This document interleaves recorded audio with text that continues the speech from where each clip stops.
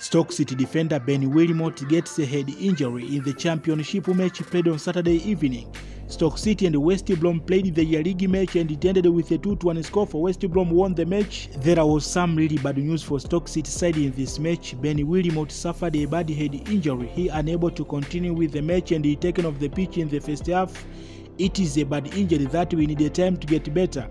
We are not sure how long Wilmot will be out. Hope he will get back quickly from this injury and be back at his best.